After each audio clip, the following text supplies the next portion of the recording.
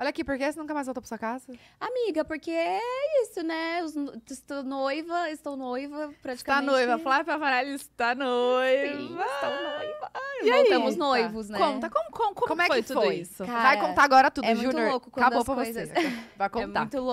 É muito louco como as coisas acontecem, tipo... Do jeito que tem que acontecer, né? Um dia eu tinha... Assim, não recém-terminado, mas... Eu já tava... vou sair, vou curtir, enfim. E aí ele tava também nesse lugar, era uma casa de show aqui em São Paulo. E aí a gente se viu, e é muito engraçado, porque eu falava, eu não quero ver o Júnior pintado de ouro na minha frente. Aquela coisa quando a gente termina, só que ainda tem... raiva ali. Só que bem quando ainda tem aquele fundinho que tá ali adormecido. E aí... Só que assim, quando a gente se encontrou por um acaso, foi muito engraçado, que assim, sabe quando... Foi um choque pros dois, porque a gente nunca mais tinha se visto. A gente sempre se respeitou muito no término. Isso eu achei muito legal da nossa relação, assim, de... Poxa, eu sei que ele saiu pra tal lugar pra curtir, eu não ficava indo pra provocar, eu não... Então, assim, ele também não é uma pessoa pública, eu não queria ficar causando polêmica em cima disso. E aí, a gente sempre se evitava, assim, porque nós temos muitos amigos em comum. E eu, como tinha muito respeito e vice-versa... Cara, eu sabia que ele tava saindo pra curtir, eu também não queria ficar ali, sabe, encontrando e tudo mais. Aí eu falei, bom, é isso. Aí no dia que a gente se encontrou, a gente ficou meio assim, e agora, tal? Mas aí eu esperei ele me procurar, porque eu falei, eu não vou procurar. Calma, mas vocês se encontraram nessa casa de show, tipo, pessoalmente, conversaram? Pessoalmente, não, a gente não conversou, Só de amiga, olhar. só teve esse baque do olhar. Aí foi quando a luz dos É que olhos. o meus olhar, olhos ele diz dos muito, né? Foi o olhar. baque. E como a gente nunca mais tinha se visto, foi exatamente isso, assim, sabe? Quando, tipo, congelou a imagem, congelou pra ele. Eu vi, porque os dois sentiram a mesma coisa. E aí, ele me mandou uma mensagem depois, a gente voltou a conversar, voltou a se O falar. que ele falou na mensagem? Você tava linda. Pois Não. era. Não, ele só, tipo, e aí, como estão as coisas? Como sua família tá? E aí desenvolvemos a conversa. E o coração? Foi. O coração já tava assim. Já tava assim, amiga. Como foi quando você viu ele? Amiga, não sei. Foi exatamente tipo isso. Parece que congela, assim, sabe? Que você olha, você fala. Você sai de lá pensando nele? Tipo, Né? Que você sai, tipo, nossa, foi um baque. sim. Tipo, a noite eu já sabia que não ia ser a mesma. E aí eu sabia que eu ia acordar pensando, enfim, e foi totalmente recíproco. E aí a gente conversou sobre muitas coisas, foi bom, porque eu vivi muitas coisas, ele viveu muitas coisas. A gente amadureceu em vários quesitos que atrapalharam a nossa primeira relação. Então, foi ótimo aí, isso assim, pela questão do amadurecimento mesmo. E aí eu acho que a gente se reencontrou no momento certo, que os dois estavam mais tranquilos, dispostos a conversar, dispostos a fazer dar certo. E foi no tempo certo. Ô, amiga, mas teve uma conversa, tipo assim, o que aconteceu nesse tempo que a gente tava separado? Ninguém toca no assunto, já foi, tipo, acabou? Não, ou no tempo que tava separado, sim. já não tem isso de ficar... Porque eu acho que a grande questão de quando volta, assim, é isso do que teve nesse tempo, né? Atrapalhar em algo, né? De não deixar atrapalhar. Vocês Sim. chegaram a conversar de tipo, o que aconteceu? Sim, eu acho muito importante, principalmente quando os dois estão solteiros. Eu não cobro nada dele do que ele fez solteiro, eu não quero que ele me cobre, nunca cobrou. Então, assim, a gente teve essa conversa, se for pra voltar, vamos começar do zero. O que a gente pode voltar no relacionamento passado é só pra corrigir, pra ver o que tava errado, por que a gente terminou.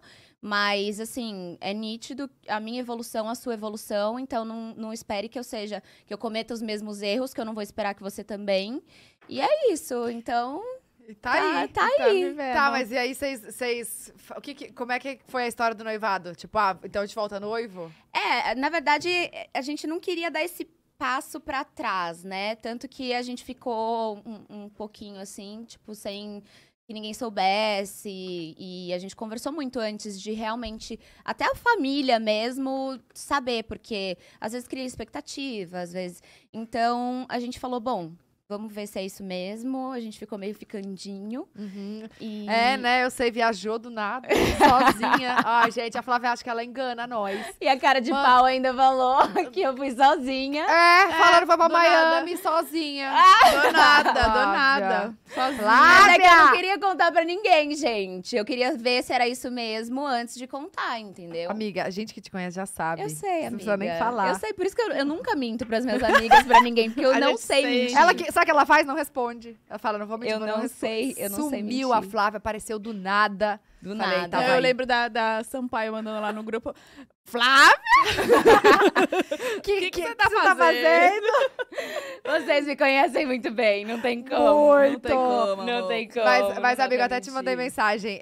Tô muito feliz, de verdade, Obrigada, por vocês. Até amiga. vale esclarecer, porque eu vejo muito. Eu vi esses dias comentarem nos Instagrams, dizendo, as amigas delas não apoiam e tal. Não tem nada a ver, todo mundo apoia você ser feliz. E outra coisa que eu te mandei mensagem, que eu achei que você voltou a ser você. Que você tava muito... Não parece perdida, mas parece tipo... Eu não sei, parece que o tempo tava passando e você tava ali, sabe? Sim. E aí eu acho que agora parece que você voltou o brilho, voltou a luz, não sei, voltou. Eu passei por um período muito difícil ano passado, né? Foi até a última vez que eu vim no pod, eu não tava muito bem. Isso foi nítido pra todo mundo. Você até chegou a comentar um pouco sobre isso lá no pod. Dei uma desabafada, enfim. E aí, depois de um tempo, eu quis procurar ajuda, procurar me reencontrar mesmo. Por isso que eu falei que o Ju veio, a gente se reencontrou no momento certo. Que era um período que eu já tava muito bem comigo mesma e que eu sabia que ia dar certo justamente por isso. Porque não tem essa de você fazer o outro feliz, você tem que estar feliz. Primeiro. Que automaticamente as coisas fluem. Então, eu precisava me reencontrar, sabe? Acho que foi no momento certo. Muita coisa aconteceu. Aquele período, nossa, é aquela coisa que você fala, caramba, será que eu vou sair dessa? Tipo, será que vai voltar meu brilho? Será que... Você começa a questionar, né? Sim, e eu te falo uma coisa. Pelas meninas também, que a gente tem o nosso grupo privado, estávamos todas preocupadas com vocês, né? Sim, a gente falava entre a gente. Tipo, como que a gente... Porque assim, do mesmo jeito que fizeram comigo, sabe? Quando eu tava, me ajudaram, fizeram aquela festa surpresa que dá um up e tal. A gente viu essa necessidade de fazer com você também, alguma coisa. Mas também a gente não sabia o quê, sabe? Era muito louco, porque quando a gente tá mal, não tem quem de fora... que mude isso. A gente tem que se encontrar, se entender, se respeitar pra conseguir seguir o melhor caminho. Tem que virar a chavinha, né? Que acho que tem que partir da gente também. Exato, exatamente. Acho que os outros podem ajudar, né? Mas tem que ter... Tem que ter o start ali da... Ai, mas feliz que vocês estão bem. Eu tô. Noiva. E vai casar quando? Amiga, nem me fale, porque a gente tá procurando casa, né? Vocês vão morar juntos agora, tudo. E aí, eu não sei, porque eu preciso entender a minha vida também das gravações. Como que vai realmente ficar. Não sei se contrato estende, se não estende, enfim. E aí, eu tô com medo de programar alguma coisa e ter que remarcar data. Daí, são 2 dores de cabeça.